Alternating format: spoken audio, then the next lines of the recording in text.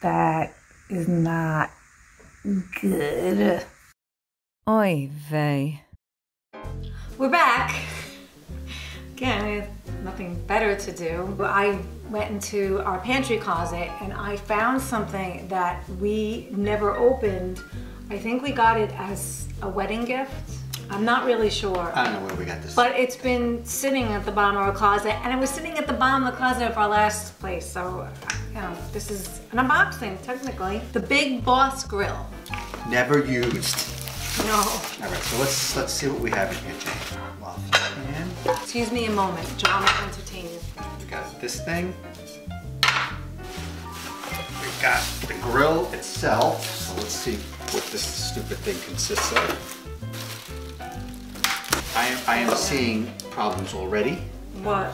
Because we got two giant chicken breasts that are not gonna fit in this. No, you put one. No, you gotta put two one at a time.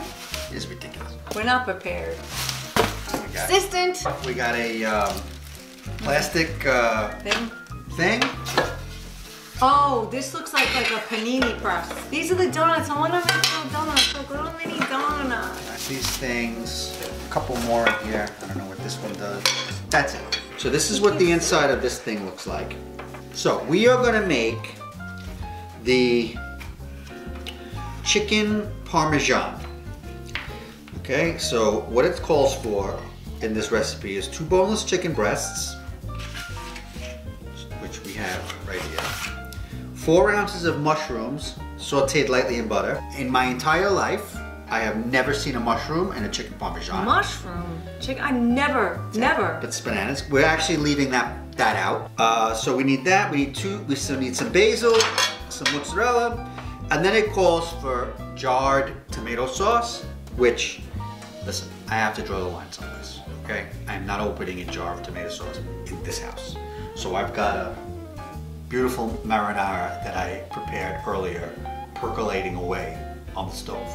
Because if I open a jar of sauce in this house, I don't know what would happen. Maybe a sinkhole would open up. So first thing, Jayne, we have to do is preheat the Big Boss with the inserted grill plate. So we have to split the chicken breast to make a pocket, stuff it with mushrooms, basil, and mozzarella, and close it with toothpicks. This is preheating. I'm gonna open this baby up. I noticed in the directions, in the recipe, You want me to cut some cheese? calls for no spices at all. No salt, no pepper, nothing. Well, I guess you don't need salt and pepper if you have the sauce already, and the mozzarella has a salty taste to it, so maybe they figured, you know. It's good old paleo. I'm letting John do everything because in the last video I did everything, so now he could do it. This basil is pathetic, but it's all we have available to us. Pop this back over like so. Close it with a toothpick. That's it, too? That's it. How long does this stay in there for, Jayne? 8 to 10 minutes. 8 to 10 minutes. Ooh, sizzle, baby! Can you close it? Oh! All right, time it up. While this is cooking away, I will tell you how I made my little marinara sauce that's back there. It's fantastic. Olive oil, onions, put them in the pan, heat the oil and the onion together. Don't put hot oil and cold onions. Everything cold, let it heat together. Saute it a little bit, can of crushed tomatoes, fresh basil, cheese, salt, pepper, oregano, and let it percolate away for about an hour.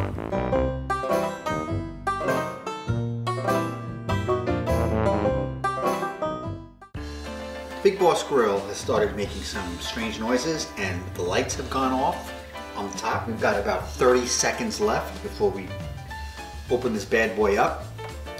It said 8 to 10 minutes. We've done it for 9 minutes. I'm a little bit afraid, to be quite honest with you, about what I'm going to encounter when we open this thing up. Pretty thick chicken cutlet, chicken breast. Don't really see how that cooked in that short amount of time, but well, you know, the Big Boss Grill. Oh my God, heaven.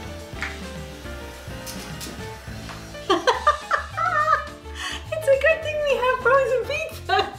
This is a legitimate, oh my God, messy disaster. All right, listen. We're gonna eat this baby. Yeah. have to try it. Oh yeah, I'm gonna put sauce on this. This is a delicious looking chicken parmesan. Yeah. Delicious. That looks homemade. Like, yeah. All right, hang on. Can't wait to dig in that. This is what's gonna make it. Can you just put a little butter just to drop? No cheese? That's the recipe. I'm afraid. It's probably not gonna be cooked all the way. Oh, I feel it's rubbery. It feels rubbery, John. I don't know. Take a taste. Taste.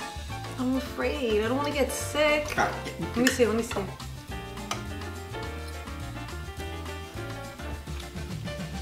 Well, it's not bad.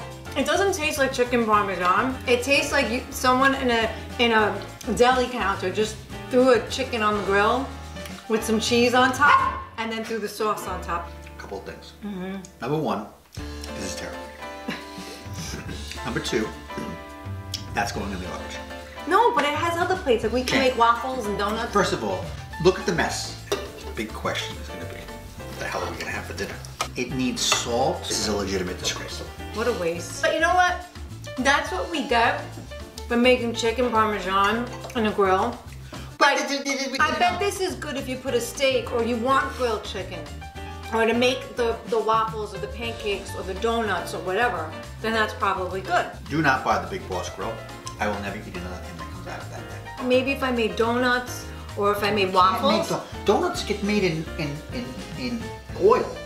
Well, people make them in these things. I'm not a big fan of waffles. You know why? The pancake, it doesn't hide who it is. It's a cake made in a pan. It's a pancake.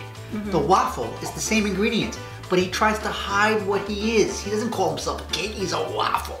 What's a waffle? You don't know what a waffle is, but you eat it. Pancake is honest, he's right up front. I'm a cake. That's it. You having cake for breakfast. I got a lot of ideas. And I got to go. Because I gotta figure out what to make for dinner now. Hope you like this segment. This wasn't sponsored, obviously. I don't want to give up on it. I think there's other things that might come out better. You don't get steak at a diner and expect it to be good. It's just like you don't put chicken parmesan in a grill presser thing and think it's gonna come out good. We'll just poop wipe and move on and do something else for you next time.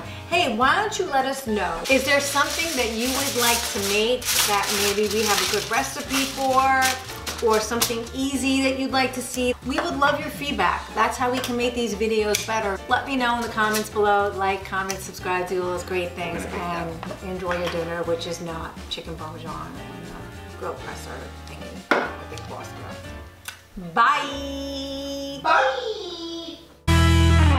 Is it on? Check, check, sound, grills. And we're making fugazi chicken parmesan in some stupid grill. This is gonna be a nightmare. We don't know what we're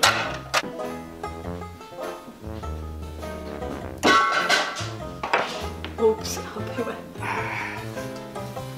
Jayne, you can't use an extension cord.